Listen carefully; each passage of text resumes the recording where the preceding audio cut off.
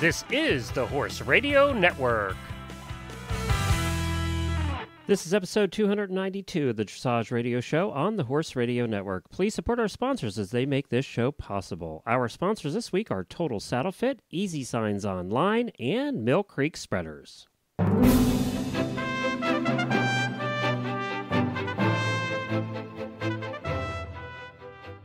Well, Happy New Year, everybody. Glenn the Geek here, and we are bringing you a best-of episode as Reese and Philip are enjoying the holidays, but they requested a certain episode be replayed again, one of their favorites from the year, and of course, it's a World Equestrian Games year, so they had an episode related to that. We all hope that you had a wonderful holiday, Christmas, and you have a very happy New Year coming up. Today, we replay for you episode 275, and was called Jet Lagged from Germany. And this is, of course, Laura Graves returned from Germany, where she did an amazing 5th place at the freestyle at the World Equestrian Games. You know, she was the surprise breakout for the United States team. And it was a fun interview. We hope you enjoy this replay. If you didn't hear it the first time, it'll be fun to listen back. And if you did, it's just fun to relive certain moments like the World Equestrian Games. Reese and Philip will be back next week with brand new programming here on the Dressage Radio Show. Happy the rest of 2014, everybody, and we'll see you in 2015. This is Reese Koffler-Stanfield from Georgetown, Kentucky. And this is Philip Parks from Fergus, Ontario, and you're listening to the Dressage Radio Show. Well, welcome back, Reese. Hi, Philip. How are you? I'm doing okay. I'm a little tired. But, yeah. I know. Well, Philip and I actually just got back from horse shopping in Germany, Holland, and Denmark. We got back kind of late last night, so I am definitely a little jet lagged. How about you, Philip? Yeah. Yeah, I'm going to have to apologize. I know that there's probably going to be a lot of editing for Glenn to do in this show because I don't know if many people know this from the show, but I have a zoning out problem. That usually gets edited out, but I think it's going to be bad today. I'm just, feeling tired. I got up early this morning. We actually we took a mare of a client of mine to a mare, performance test or evaluation with the Hanoverian Society. So, we landed yesterday. I got some sleep, got up early, and got this mare over there. 3 years old, first time going anywhere. For anybody that's been to these shows, they're a bit of a, there's lots of young horses there and foals and stuff, and it's a little bit crazy. So I had a big, kind of a long day, and and here you are. But that's horses. One day you're in Germany, next day you're at a mare show for Hanoverians, right? It is, and we had quite a good time. We went all over northern Germany and saw sort of the German breed Hanoverians and Oldenburgs, and then we went to Denmark and we saw the Danish horses, which is sort of a Blue Horse. Blue Horse. We went to Blue Horse. It was wonderful. If anybody gets a chance to go there, it's a really cool place. We'll post some pictures of Philip at Don Schufero. He's like, take my picture. Yeah, take my photo. It was pouring rain. He was out in a mud puddle. I said, I don't care. Take my photo. Take my photo. Yeah, and then we have a photo that we went to Holland. We were about close to Amsterdam and then went south. And that was awesome. And we have a photo that we'll post of us with Bonfire. Well, so it was not Bonfire, but Bonfire statue. Oh, sorry. The statue that's in Erp. In Anke's hometown in Erp, Netherlands, near Serhertenbosch. There's a statue of Bonfire, and I heard they're putting up one of Salinero. So that was really cool. Park. Yeah, it's in this park. We just sort of pulled our little like in a roundabout almost, right? On the side of the road. Yeah, it was funny. It was fun. So we were gone almost a week. So we had the show all organized, but it was a lot of fun. It was really educational, and we really enjoyed it. So bought some. Hopefully we'll buy some nice horses. So that was fun. So Philip was awesome. It was good times. Yeah. So well, that's why we're tired, and maybe this show will get a little off track. Right? Yeah, we'll be efficient. So Philip, we've got obviously awesome news from the World Equestrian Games. Should we just do a quick rundown on that? Let's do it. I mean, you probably have been following it online. This is not new news. So let's just let's give the medal winners and all that, and then we can get on to our show, which is going to be awesome because we have new shooting star of America, Laura Graves, on the show. Yes, I'm really I know. excited. We're really excited to have Laura Graves on the show. And we have our friend Geraldine Finn, who is an FEI rider and trainer from Virginia. She went to the WEG, so she's going to give everybody a really great perspective on what it was like to be a spectator at the WEG. So a fun show tonight. So we'll start off with Germany wins the gold team medal. Which we were in Germany when that happened, and everyone was ecstatic. Pretty happy about that. Yeah. Yeah, that was good. Good Great time Britain to be there. silver, Netherlands bronze, and the big surprise, not a medal, but USA, I guess it's copper, right, after bronze. Yeah, I don't know. Fourth place for USA. That was amazing. Congratulations. Yeah, no, it's good. It was really exciting. It's for all of those teams. So very, very well done. We have Vallegro and Charlotte Desjardins, who's my favorite. They won the Grand Prix gold, Damon Hill the silver, and Desperado bronze. And for the freestyle gold, Charlotte Desjardins and Vallegro, again my fave, Damon Hill and Parseval from the Netherlands were bronze. So really, really a wonderful games. There's stuff online all over about it. You can see the rides, and we would definitely encourage everybody doing that for sure. Check it out. Yeah, I mean, awesome. I think it ran fairly smoothly for all those, for the riders and stuff. Something to note, that I saw from the scores coming up and all that. There were a ton of riders, 70% and above, and lots of riders in the 69 percentile. I mean, these scores just keep going up, and a lot of competitors from all over the world are now, getting their game together, and I think it's really getting very competitive up at the top, isn't it? Yeah, it is. And I mean, really, if you don't have almost getting close to 80%, you're just not going to be competitive. And that's definitely different than it was many, even 10 years ago. So I think it's becoming, you've got to be up in that range. And in the U.S., Laura Graves and Stefan Peters and Adrian Lyle and also Tina Cognac, really, they were almost everybody was in the 70s. So that was great for our team for sure. Well, right after this commercial break, we're going to have Geraldine Finn, FEI rider and trainer from Virginia, on the show to tell us what it was like to go to the World Equestrian Games. One of the most common and dangerous saddle fit concerns is the restriction of the shoulder's freedom to move. Some saddles slide over the shoulder blade while riding, some permanently rest on the top of the shoulders, and some pinch behind the shoulders, which inhibits full movement and leads to soreness and poor conformation. Short of buying an entirely new saddle, what can you do to give your horse the comfort to freely move his shoulders and perform at his highest potential? The saddle fit solution you have been waiting for is finally here. TotalSaddleFit.com is proud to introduce the Shoulder Relief Girth. This strategically shaped girth actually moves the girth line of your saddle back over 1 inch, thereby freeing your horse's shoulders from the saddle. Traditional girths pull saddles up against a horse's shoulders and often over the top of the shoulders. The Shoulder Relief Girth's recessed ends allow for the billets to buckle into the girth farther back to give your horse unparalleled freedom of motion. An added bonus to the Shoulder Relief Girth's unique design is the elbow comfort feature. The recessed ends, designed for saddle fit, now relieve pressure for elbow comfort as well. Similar girths can be purchased for over $275. But thanks to the enormous popularity of the Shoulder Relief Girth, we are able to offer them for only $124.95. We are so certain that your saddle will fit better and your horse will be more comfortable that for a limited time we are offering a 30-day, 110% money-back guarantee. If you are not totally satisfied with your Shoulder Relief Girth, send it back for a full refund plus 10% of the purchase price. Don't wait. Order now for the best saddle fit solution available. Well, this evening, we are so happy to have the friend of our show, Geraldine Finn, on. She is an FEI rider and trainer and owner of Finesse Dressage. How are you tonight, Geraldine? Doing really well, Reese. Thanks. Nice to hear from you guys.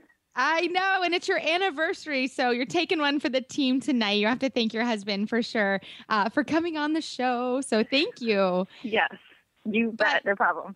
You were such a star because I followed your trip or the WEG in France on your Facebook page. So I just thought it would be a lot of fun to have you on the show to tell us all about your trip to France. Well, I'm glad that you found my Facebook posts entertaining. Sometimes they can be annoying, I suppose. So at least I know I didn't fail totally. No, not at all. Not annoying at all. No, Yeah, they're fun. Not annoying.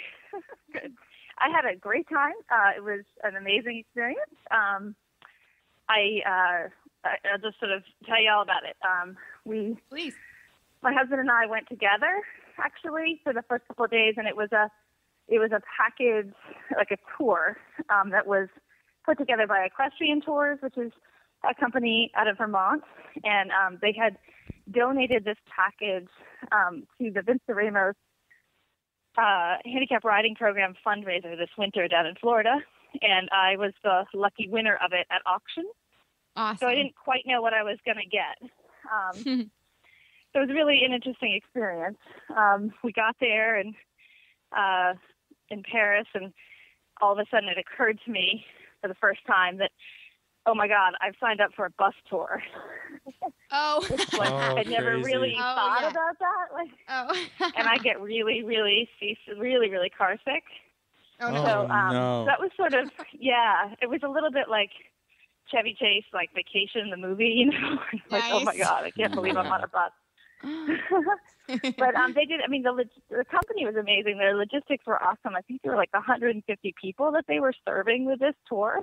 Oh my gosh. And all the people that were there, part of it were wanting to see different parts of the WAG. So logistically, I have to say they did a really good job. The first 2 days we were there, we were on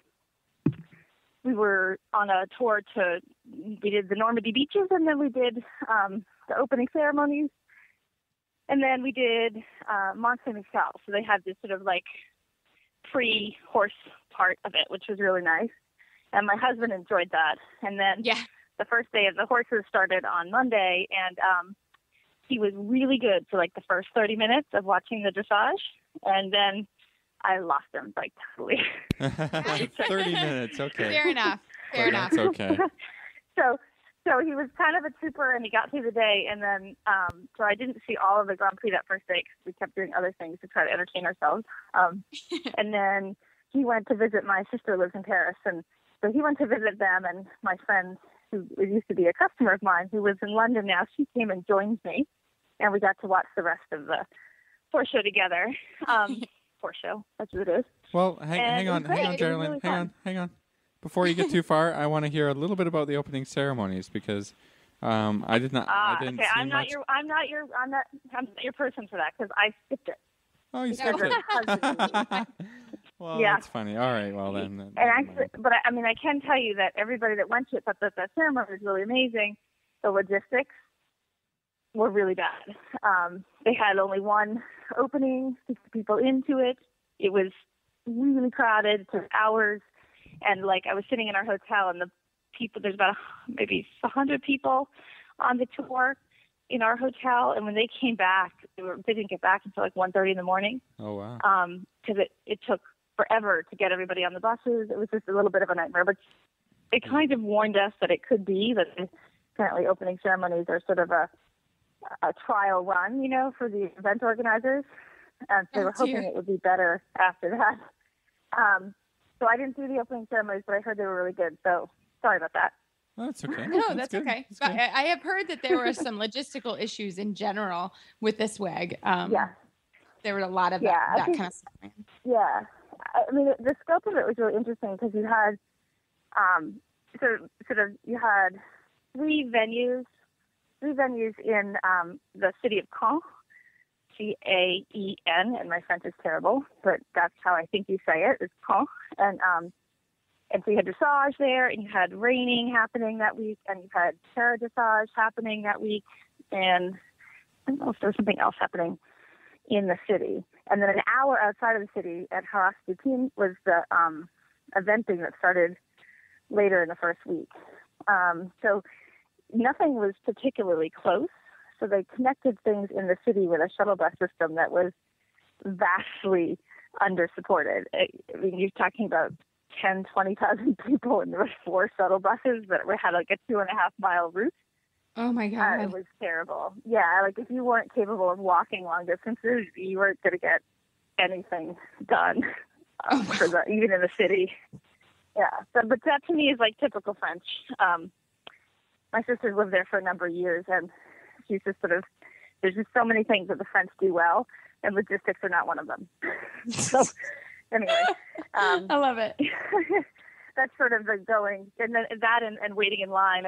Everybody came home from the opening ceremonies, and they were just all a Twitter because, oh my God, and the people were cutting in front of me, and nobody was making a queue, and I thought that's what people do here is they make a queue, and I'm like, no, it's France. You have to cut. Like there is no line. They won't even know that you're there. You have to push your way in. So anyway, gosh, so yeah, wow. So it was France, but it was still. I mean, the event itself was really well organized. The stadium was fine. I'm not sure if you guys heard about this, but the stadium where the dressage was all it was a big soccer stadium, so quite robust, and it was nice because most of the seating was covered. So when it was raining, only the riders were getting rained on, not really us. That's nice. But, the bathrooms. Did you guys hear about the bathrooms? Oh no, I kind of. Tell us about the bathrooms. So they're what they call Turkish toilets. Oh. So they're for the women's bathroom. They're just holes in the ground. Wow. So I had so many of my friends were like, in their 60s or whatever that are there to do this as a vacation, and they're like, oh my God, I got to go somewhere else. I can't stay in here. I don't know what to do. There's a hole in the ground. So that it was really kind of classic. Wow. Yeah. That's intense. Yeah, you can cut that part out of the family show if you want.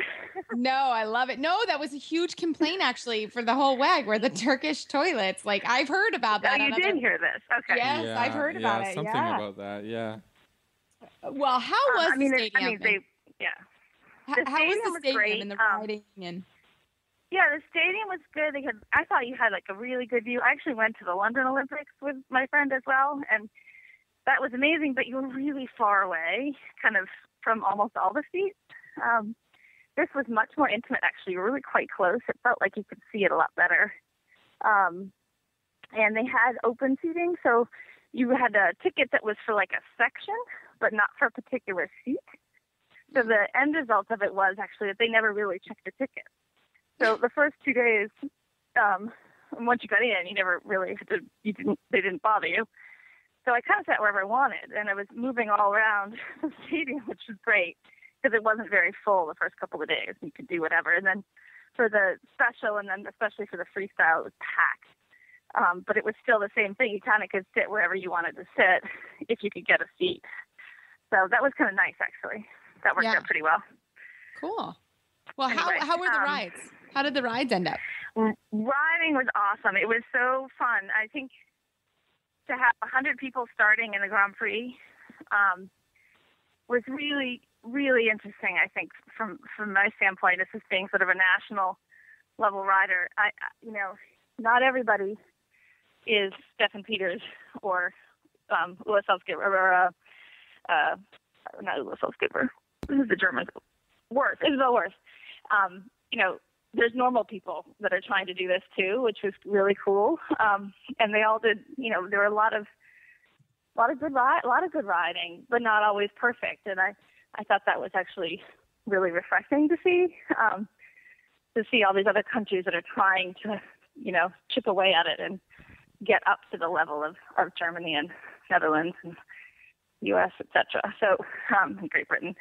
So it was really fun to see such a diverse group because when you go to the CDIs here in the States and, there's 10 people, and then you go to another CDI and there's the same 10 people. And I saw all those same 10 people here at the WEG, which was great, but it was nice to see everyone else's version of their 10 people that do their CDIs in their country. It was really cool. There were some complaints, I think, about the footing. The first day with the rain, they had rolled it to make it really tight and to get the rain to run off of it. But, I mean, it did maybe look a little bit hard, but I have to say I never saw a single horse slip, which is probably the most important part. Well, there's always complaints about the footing. It's never, perfect for people. And, right. It's one of those things. Somebody likes it a little harder. Somebody else's horse likes it a little softer. But I think in rain, as long as you're not riding through puddles and horses are slipping around, that's the best. That's pretty good, right? That's the best they can do. Yeah, I think it was. As successful as it could be under those circumstances, right? So, and then after it dried out a little bit, it was good, I think. The one thing that's always a little bit of a bummer about these big events is they don't let you see the warm up. Yeah. Which is a little weird because you'd really like to be able to see what's happening just before they come in the ring as well. So that's always a little disappointing. That was the same thing with the Olympics. They just don't give you that kind of access. But it was awesome, and I was so impressed. I mean, those horses, they all were just amazing about the environment. I mean, I can't really think of anybody who had a complete. There was, I gather, an Australian rider who couldn't get her horse through the tunnel to get into the stadium, and she had to get off and run it in. Oh God. And she got off and ran it in and threw a leg over just before they rang the bell and for the regular Grand Prix. Oh my God. I mean, honestly, there was very few horses that had meltdowns or anything, and our team obviously was really pretty solid considering. The watching Charlotte Dizardine is an amazing experience.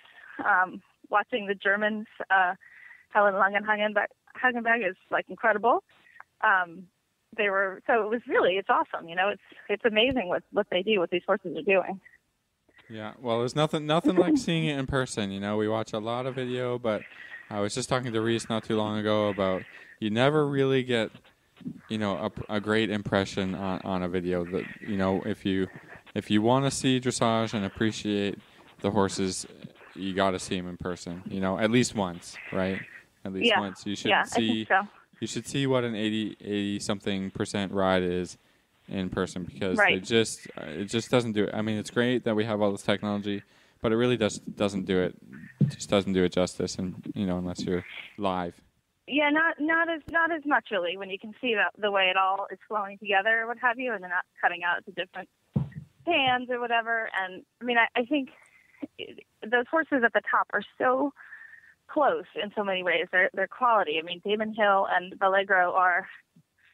I mean, it's just lovely, And I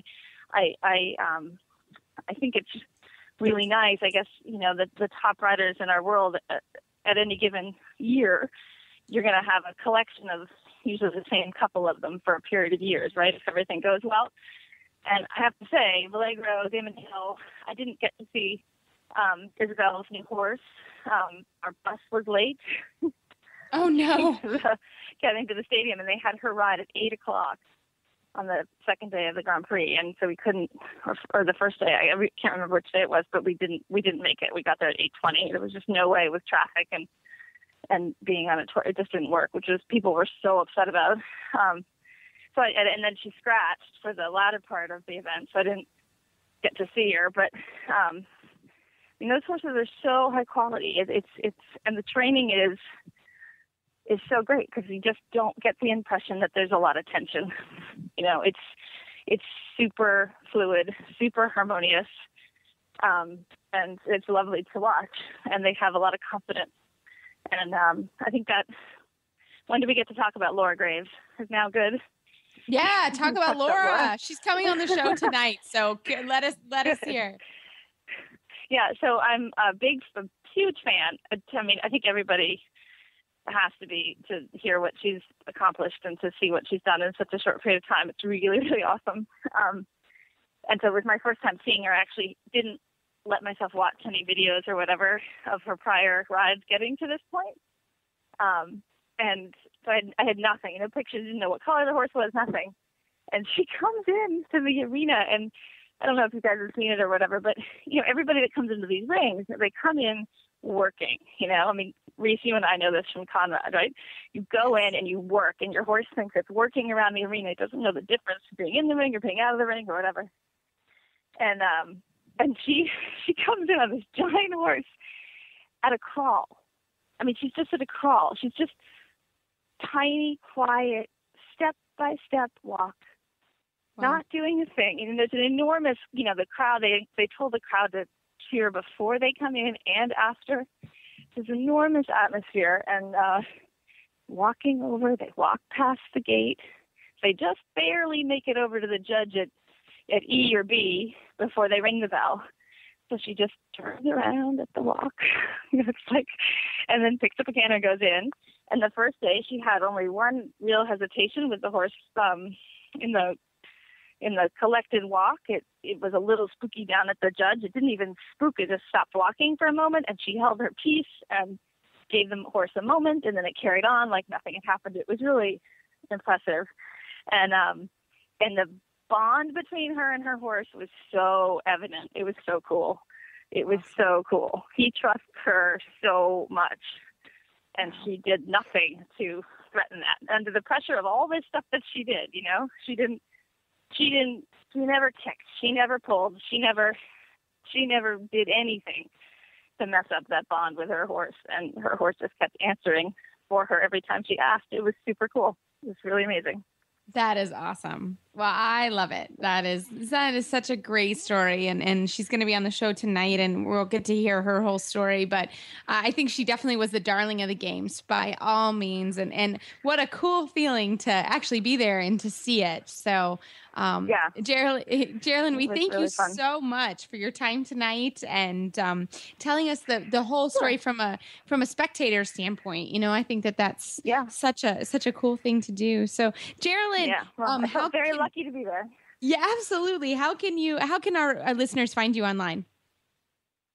Oh, my website is finessedressage.com, and I also have a Facebook page with my name and with Finesse Dressage, so you can pick. Awesome. Well, Geraldine, thanks again for coming on the show, and we can't wait to have you again. All right. Well, thanks for asking, Reese. Bye, Philip. See you guys later. Take care. Bye. Take care. Bye. Right after this commercial break, we're going to come back with the U.S. Big star of the World Equestrian Games, Laura Graves, and she's going to tell us all about herself and her story at the WEG.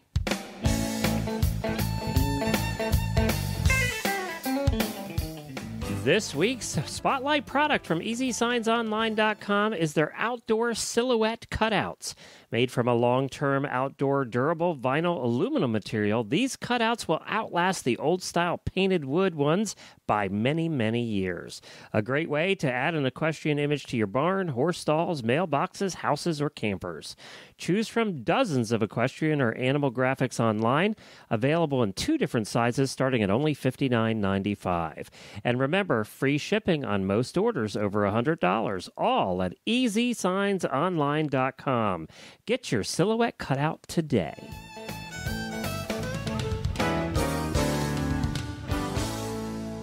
Well, it is really our pleasure tonight to have the American superstar from the World Equestrian Games, Laura Graves, on the show. Laura, welcome. Thanks for having me, guys. Well, we are really, really thrilled to have you on. And we've been watching, Philip and I, watching you through the whole games and cheering from Canada and from the U.S. And we couldn't be more excited for you. So let's start at the beginning. I mean, you were here at the CDI, did it in Kentucky, and did a beautiful job. But how did this journey start? I've been with this horse for his entire life, and actually the better part of mine, I guess, too. So it's been, when people say it's a long journey, it is a long journey, and I've been really fortunate to have this long journey with one very special horse. I've had him since he was a foal, and we've just, kept plugging along and finding the best trainers that we could afford. And just before you get too far into it, what made you decide to buy a foal, and how did you find this foal, and what made you buy this foal? Sure. A bit of dumb luck, actually. I think when we were shopping, we had a very limited budget, and that leaves you with limited options. And so those options for us were maybe to buy something. I guess I was maybe 13 at the time. And so with that budget, we could buy something with maybe a little bit of schooling, but was really not that great of quality, and maybe a little bit older. or we could take a gamble on a foal, and that's the route we ended up going. I rode some horses that were in our budget, and just nothing got me excited for a new horse. And so seriously, girl, when we're in Vegas for the World Cup, I want to go with you to the casinos, because I am super impressed. You are a gambling woman that I want to hang out with for sure. Actually, I have to give my mom a little bit of credit, because she has such a super eye. She grew up with Morgan horses. And so when we were looking at all these videos of foals, she's actually the one who chose this particular foal. And I think, yes, it's a little bit about skill, but it's a lot about luck. So what is his breeding? just as an interest. He is a Dutch bred horse. His sire is Floret Ass, which is a Westphalian stallion. I think he's maybe still in Sweden. And his dam line is actually a harness horse. No kidding. Wow. Yeah, I'm taking your mom. Okay, I'm sorry. I'm not taking you. I'm taking your mom to the casino in Vegas. She loves it. She'll go. Fabulous. So you brought him up. You got him when you were 13. That's incredible.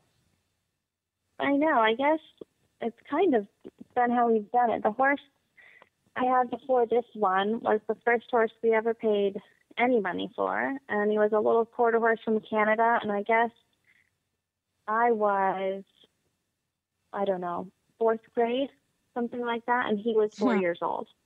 So I've had good luck with, getting young horses that I like and have not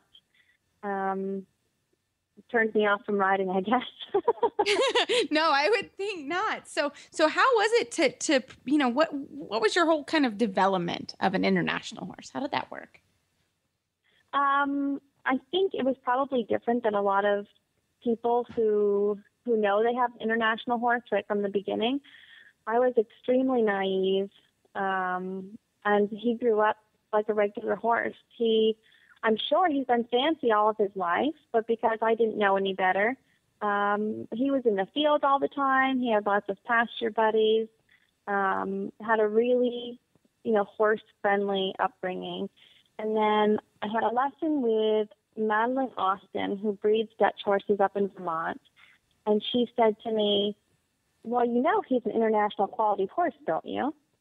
And I, of course I know that. Of course I know that. I had no idea. And so I had no idea. And so at that time I thought, well, I better get serious about this.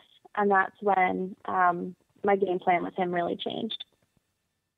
So what did you do? How did the game plan change?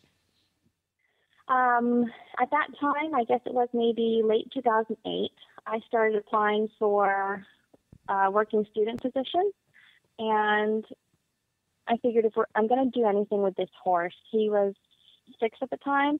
I said I better, get to it, because he's not getting any younger.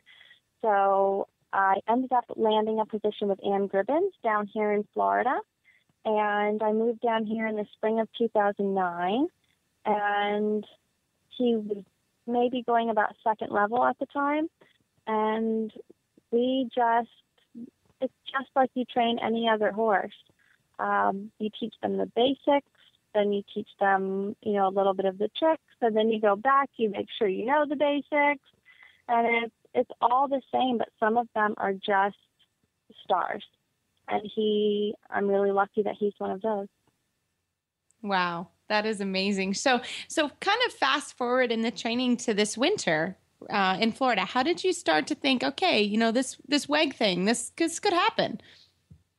Yeah, I think this WEG has always been something I knew if we were going to make a team, this would be the first year that we would have the opportunity to do so. He's a really sensitive horse, and so him being 12 this year, he would not have been able to handle this pressure any sooner than we did. And so I guess last November, I was in a clinic with Debbie McDonald, and it just worked. We had 2 days of her coaching me in a way that it directly relates in that moment and improves your riding. And it's so amazing when you can connect like that with a trainer, that you have to stay with them. And when it's a program, with the horsemanship in mind, then it just seals the deal. And we spent all spring training, and it really didn't come together for us until Gladstone. And wow, you finished second overall? Unbelievable. Well, I wanted to make a point first. Is that when was your first Grand Prix? I think we did our first National Grand Prix in January. Yeah, incredible. And then, incredible. And then we did our first CDI in February. I think it was the end of February. Wow, that's really. And if people don't know, you placed 5th in the freestyle at WEG, correct? In the world.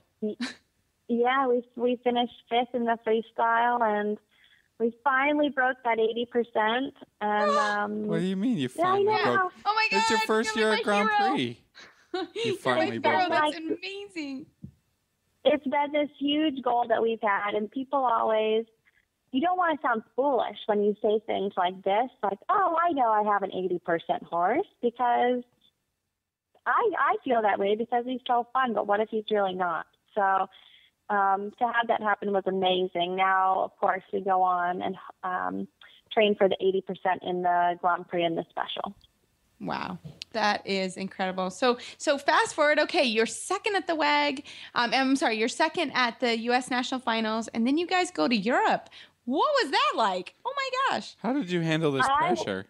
Yeah, I guess what I've been feeling like is it's not really that much pressure. When I came into Gladstone, nobody knew who I was. Nobody expected me to place well.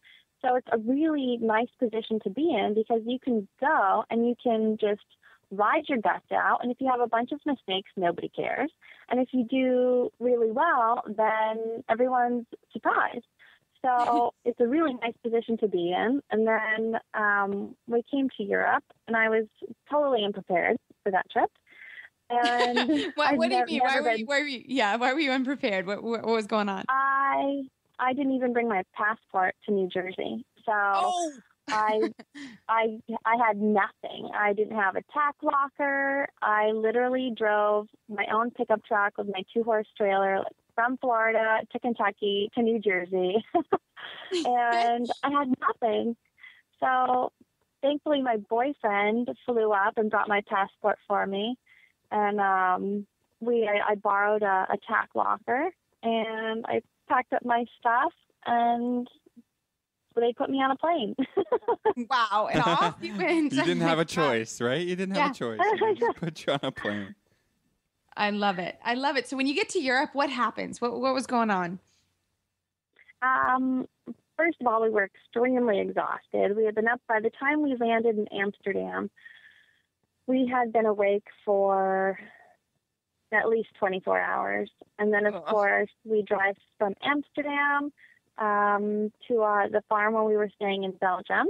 And we make sure the horses are all taken care of. And we finally made it to where we were staying, probably 36 hours. It was a 36-hour trip by the time we got into bed. Oh, my gosh. Wow. Yeah, it was exhausting. Wow. But the horses all shipped incredibly well. And that's, of course, the biggest relief, especially if you're a first-timer. Yes, absolutely. So you get to the farm, and what was kind of your daily life when you were in training? It was all of the U.S. squad members, all of the shortlisted riders were stabled at the stud farm, and so we all just, by nature, ended up riding a little bit at different times in the day. So we would all watch each other's school a little bit. Obviously, most of us just had one horse. So you spend a lot of time just watching your horse, watching him in the field, watching him in his stall. They're extremely spoiled and well taken care of. And I think getting back into my barn now with other horses is a tough adjustment for my horse. Sure. He's like, where's mom? I had her 24 hours a day. Exactly. Wait a minute. I'm a star now. Yeah, that's I know. awesome. He just bangs on his door and screams. He's like, how dare you touch another horse? I'm fifth in the world. I think he's got a little bit of a point. He's got a point. Yeah, maybe. Put that out. But so, entering into your first European competition, what were the thoughts there? Our first European competition was actually a really friendly one, which was a nice way for them to set it up for us. And we were in Austria, and it was just an amazing show aesthetically. The people who run the show, it's run by the Swarovski family, and they are incredibly generous. It was just the nicest show to be at as a rider. They're completely taken care of. The horses are catered to, and it was just amazing. And the riders were all very nice. It was a very friendly stage. It's a real running farm, so it feels very much like going from one training arena to the other, as opposed to Aachen or WEG, where you enter into a big stadium. So you went to Fritzen. You were amazing. You were awesome. And then you guys went to Aachen, right? Then we went to Aachen. We had the Nations Cup at Aachen. And I think we had a squad of 4 for the Nations Cup. And then we had maybe 3 individuals there as well. Oh my gosh. What was it like to ride Aachen? Like, that's like my goal in life. Like, that's amazing. What was that like? It was really awesome. To be perfectly honest, I was really excited because I felt like it was the perfect warm-up for WEG. Being someone who's never seen a lot of these riders in person, it kind of gives you a chance to be totally starstruck and just be like so goofy and watch all these riders and watch all the horses, so that by the time I got to WEG, I didn't, my jaw wasn't on the floor. Yeah, you could be there, done that, no problem. Yeah. Oh my gosh. You have to a little bit shut it off, because otherwise you will spend all your time watching what everyone else is doing and you lose your own focus. Well, and that seemed to be what you were amazingly good at. You just stuck to your plan with your horse that you knew so well. And I mean, that is totally to be commended. That takes riders years and a lot of sports psychology to do. And you did. It's true. I mean, you just did an amazing job through all of these competitions right up to the WEG. I mean, here you are in the main stadium at the WEG. What was that like? Oh my gosh. That was mind blowing. That was the first time, probably with this horse ever, that I have felt like that. I actually had the feeling during opening ceremonies where we went through with the team, and I was like a kid in a candy shop. I was just jumping up and down on the inside. I was so excited, and I didn't think I would feel that way. But when you see people in the stands waving the American flag, and you're in another country, and these people have flown over from your home country to come and see you and your team, it's an amazing feeling. And to have that and then take it into competition, I will say Tuesday was the first time that I had felt pressure, because I knew at this point people expected me to present a certain score. Sure. And there was pressure. You started to prove yourself, and now people are looking for you to produce, right? I mean, yeah, and I think, like I said, being at the bottom is maybe not a desirable position, but it leaves you nowhere to go but up. And when you start doing really well and people expect things, they sometimes forget that horses are horses and humans are humans, and we're both likely and very capable of making mistakes. Especially, I'm still a really green international competitor, and my horse is very green. And so every stadium we go into is a whole new experience for us. And I can't ever, or at least this year, I haven't been able to 100% predict what horse I was going to have or how nervous he was going to be.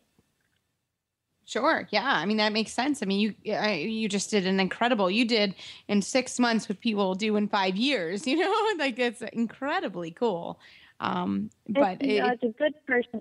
It's a good personality in a horse who just rises to the occasion, because they won't all do that for you. Well, and just the bond that you have with him is incredible. It tells of a wonderful partnership, obviously. Yeah, so, he's totally amazing.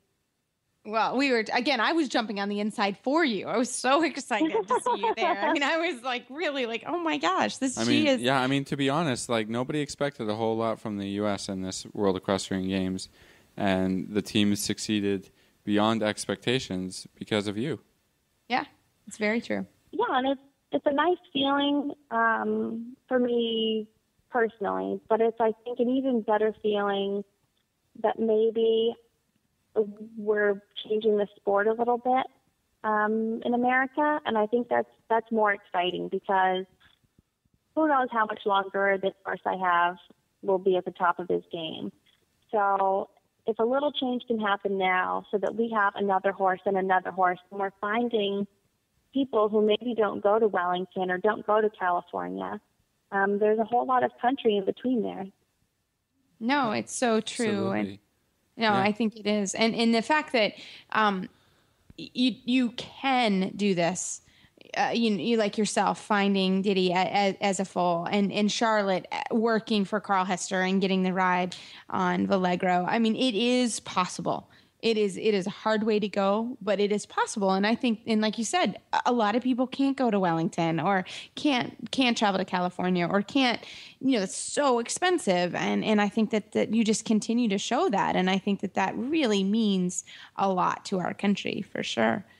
And it is so expensive, but I think it's important that we start realizing, the people who can't afford to do it still deserve a chance to, and just to pass it on. If you have something that you can give or donate or help a young rider, pass it on.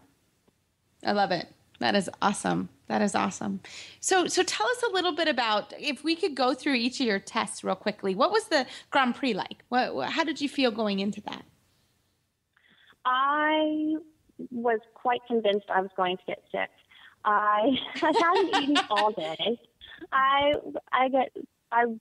Sometimes I'm worried to eat because there's nothing worse than entering the arena and feeling what you just had for lunch, like a pit in your stomach. So I didn't eat breakfast. I think my ride was about 10 o'clock in the morning. And at my warm-up, we were pulling off my boots, and I needed a drink of water, and I said, I feel sick. My stomach is so tight. And Robert said to me, oh, you're just nervous. And I said, I don't get nervous. I just have this feeling in my stomach. And he said, no, that feeling in your stomach, Laura, those are nerves. And it was a big shock to me because I haven't had that in so long. So you had nerves in the Grand Prix, but you went in there and you rocked it. Let's just be honest. You were awesome.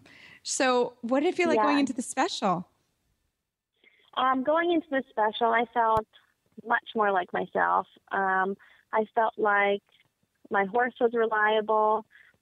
We had spent a little time the morning of the special, what I call sugar training, where you take them to whatever they're afraid of in the arena, and you just keep feeding them sugar and sugar and sugar. So they really liked the thing that they were afraid of. And I felt much more comfortable in this special, and I wanted to go in and just put the pedal down. So that's what we tried to do. And he was amazing and had no real mistakes, which made me really, really proud. And he posted a super strong score. So that was a really amazing feeling for us because the ride felt really good, which as a rider, that's what you really care about, not so much the score. Yeah, that's awesome. And so you find yourself going into the Grand Prix freestyle at the World Equestrian Games. What did that feel like? I know it. I know it. I think to be dwindled down from that many competitors and the best competitors from all over the world was a bit of a shock. And luckily, we'd been preparing for the freestyle. So, we spent so much time making sure that my horse was good in the Grand Prix test. And then all of a sudden, he was good enough in the Grand Prix where he qualified for the special. So then we have to make sure we're good enough in the special. And then in the past couple shows, he's been good enough to get through to the freestyle. So we really had to focus our energy there. We realized that was the weak link in our program. And really from Aachen until WEG, we spent pretty much all of our training sessions working on the choreography and the music. And so we would be prepared in the event that we made the top 15. So what was it like to finish fifth? What was it like to finish there? Yeah, finished fifth in the world. I'm like excited for you. I'm like jumping out of my skin. I know. What was that like? I mean, we finished fifth. I have to say it still leaves me hungry. I'm just so competitive. Obviously, I could not possibly ask for a better year than we've had. That would just be greedy.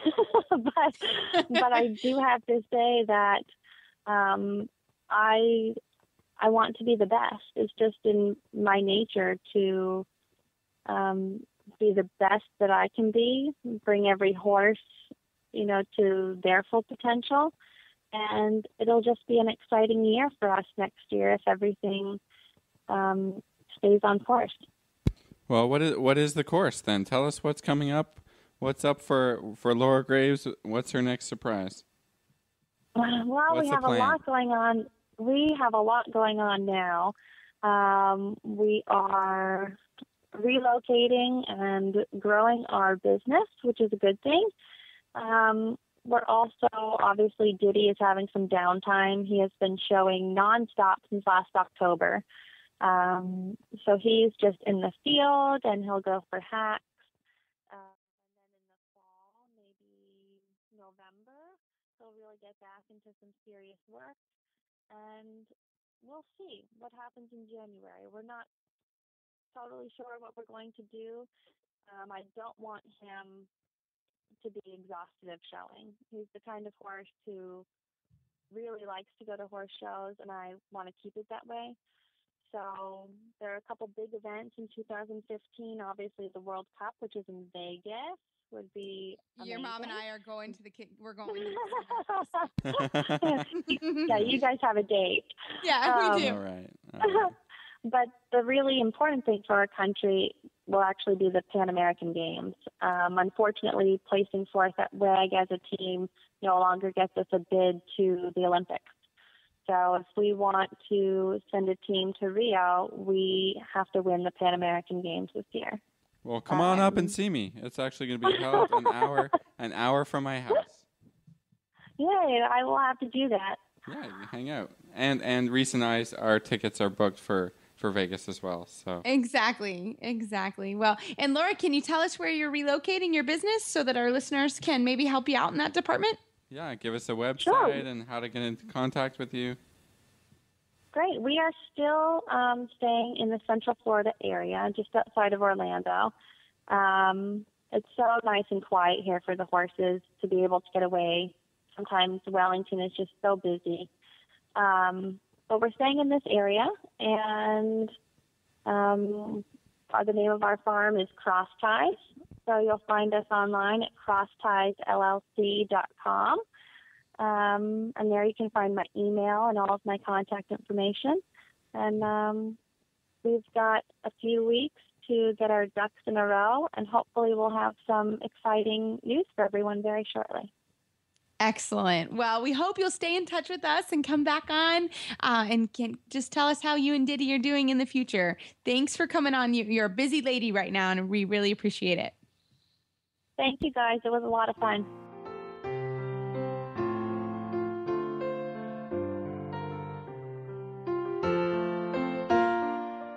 So you've been thinking about getting a manure spreader? Well, here's why I think you should consider Mill Creek. They've been in business for almost 30 years with continuously improved designs to meet the needs of horse owners like you. At Mill Creek, models are virtually maintenance and trouble-free thanks to their exclusive sealed bearings. They're the only compact spreaders you'll find like that. Mill Creek customer service is second to none. Call them and you'll reach a knowledgeable person in their own factory right in Pennsylvania. With 8 models available, they're happy to help you choose the right spreader for your budget and barn. 5 models can be pulled with ATV or garden tractors.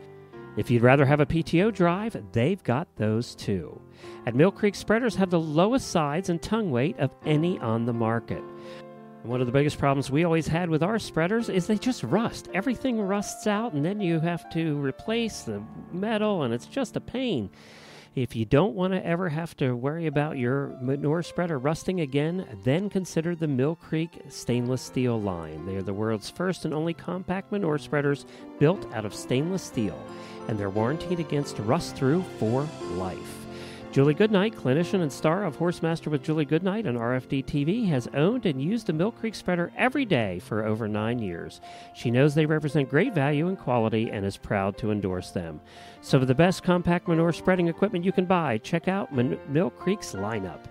Years of trouble-free operation will get you out of the barn faster and give you more time for your horses.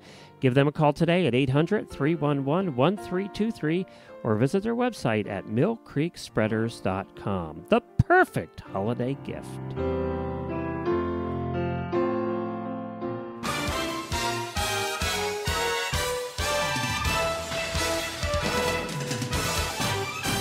This week's dressage training tip is brought to you by Total Saddle Fit, home of the shoulder relief girth at TotalSaddleFit.com. Well, now we have the Total Saddle Fit trainer tip of the week. And we want to again thank Laura Graves for coming on the show. She's a busy lady right now, so it was really fun to have her. So, Philip, what's our trainer tip of the week? We're doing it tonight. Yeah, this one we're doing. We've been doing a lot of them, but we've been getting a lot of great questions on, via the Facebook page and email, and we're happy to try and figure these out and help you, help the listeners with questions and training and give our perspective. So let's get right to it. I got this email here from someone who needs help with her horse's walk. She says, I am currently showing first level, and I am trying to prepare for the second level. She says, I think I've recently received some bad advice. I was told to hold my mare in collected walk and practice this as well as hold her going into canter from walk. But she wants to jig and get stiff during the working walk. This is not cool, not good, I guess, during my first level test. I was also working on walk to canter transitions, but I've put that aside until after our regional championships. There must be a better way. Things that I've done that seem to have helped: practice going from working walk to what I think is extended walk, not quite free walk, and back to working walk. I can have 3 nice steps of more collected walk before she begins to brace. So I try to let her back out before she braces. I have also been moving the bit around gently, massaging the mouth, and doing some slight shoulder fore. And I also play with this while on the trail instead of riding in the ring. I guess she needs help with her working walk and not to be jigging in the, preparing for the transition to canter and moving up in the levels, but not ruining her first level test. So, Reese, I guess, I think we got lots of information here. Yeah. What do you think? Actually, I think a lot of the things that she's doing would be exactly what I would tell her to do. I mean, I think she's doing a really good job thinking shoulder fore. She's practicing it all the time, which is excellent. I'm really happy that she's doing that she's practicing forward and back, watching the neck as she's going through. That's excellent. I love that she's practicing when she's on trails. I think a lot of times, we all get a little, and myself included, get a little lazy out there and you're having a good time and enjoying your horse. But, that is really, really excellent. So, I mean, there are a lot of good things here. I think always when you're practicing tests, and I have one particular mare that I've trained since she was 4. She's a client horse, but I've trained her since she was 4, and she's 12 now. She knows when that canter walk transition's coming. So whenever we practice the tests, we are very, very careful to practice. We never canter in the same place. We always walk, we always circle, we always halt. So we're always cognizant of that, that sort of whole idea that she's going to jig. It's a hard one to fix. I mean, they're smart. They know what's happening. They know that that's coming. So I think anytime that you can do circles, you can do walk, halt transitions from the walk. You can pick him up. You can, and go back to the free walk or the extended walk, depending on what you're doing.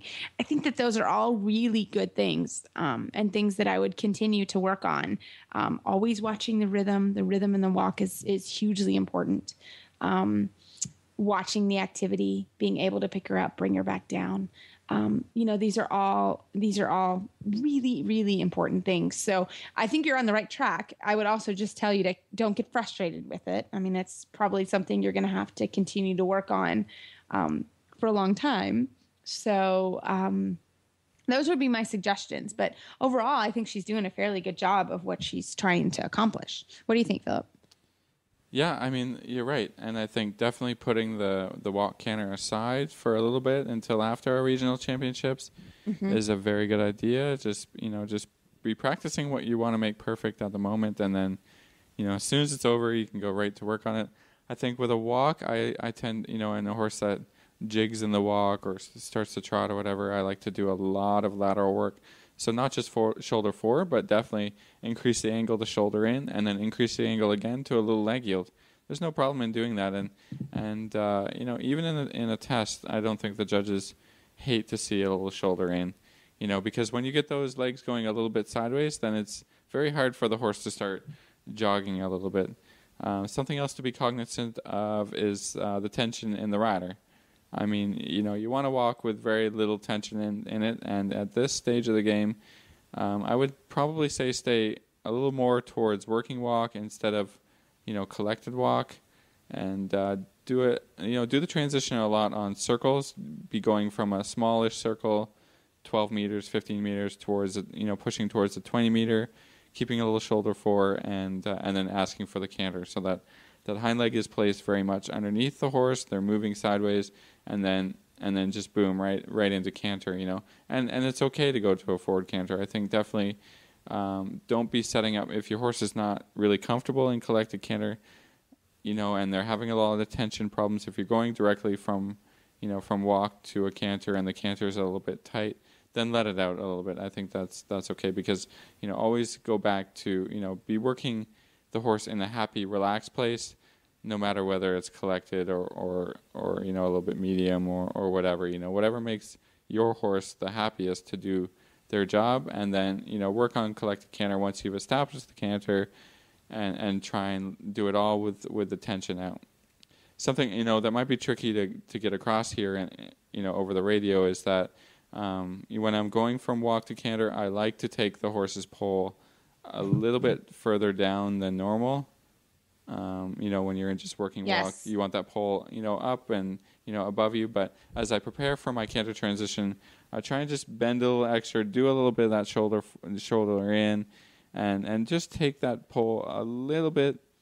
I don't want anybody to go extreme with this idea, into any roll curve or anything like that, but just a little bit down. That can help to raise the horse's back and release that tension. Because if they get a little tight in the neck or in the pole area, this is really, really common.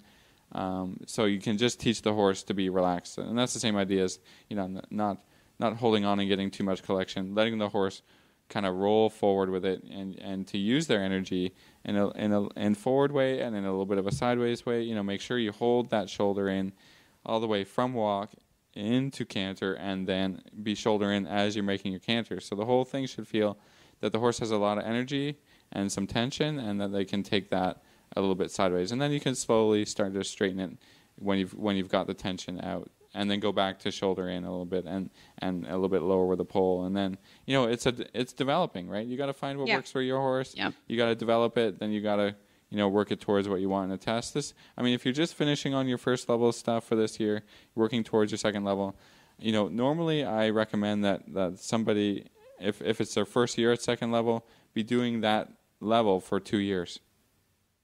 Yeah. 2 years in second level to get good at it, because it's hard. It's one of the hardest jumps from first to second. There's a lot of new stuff. There can be a lot of tension. So, again, 1 year at it, if it's your first time or if it's a horse's first time, is really not enough. So, keep your patience. Don't get tight. Really be aware of your own tension that you're bringing into the horse, and think, okay, all I have is time to work on this and to get it right, and to do it a little bit, and then to, for a couple months stay away from it, and then to come back at it, be working on different. There's so much at second level to be working on that you don't have to be drilling away at that canter walk canter walk canter. It does bring tension into every single horse. So be aware of that. Work on it. Think that you've got lots of time to work on it, and you can get there. It's no problem. Don't get discouraged. I love it. Well, great tips. But keep it up. You're doing a good job. So we love these emails and Facebook shout outs. Keep them coming. Again, if we don't answer the question, we will find somebody that can. So keep them up. We love the show and the listener participation. So this tip was brought to you by Total Saddle Fit, the shoulder relief girth that Reese and Philip both love. And here's why. The saddle fit solution you have been waiting for is finally here. TotalSaddleFit.com is proud to introduce the Shoulder Relief Girth. This strategically shaped girth actually moves the girth line of your saddle back over 1 inch, thereby freeing your horse's shoulders from the saddle. Traditional girths pull saddles up against a horse's shoulders and often over the top of the shoulders. The shoulder relief girth's recessed ends allow for the billets to buckle into the girth farther back to give your horse unparalleled freedom of motion. We are so certain that your saddle will fit better and your horse will be more comfortable that for a limited time we are offering a 30-day, 110% money-back guarantee. If you are not totally satisfied with your shoulder relief girth, send it back for a full refund plus 10% of the purchase price. Don't wait. Order now for the best saddle fit solution available. At TotalSaddleFit.com. Visit TotalSaddleFit.com. you can find our show notes and links to today's guests on our website, dressageradio.com. Like us on Facebook, just search Dressage Radio Show. You can follow us on Twitter at Horse Radio. My website is maplecrestfarmky.com. And my email is reese@horseradionetwork.com. You can find me at philipparksequestrian.com, and my email is philip@horseradionetwork.com. I'd like to thank our sponsors this week for allowing us to put on our show. And don't forget to check out all the other shows on the Horse Radio Network at horseradionetwork.com. Everybody, keep your heels down and your shoulders back, and we'll talk to you soon.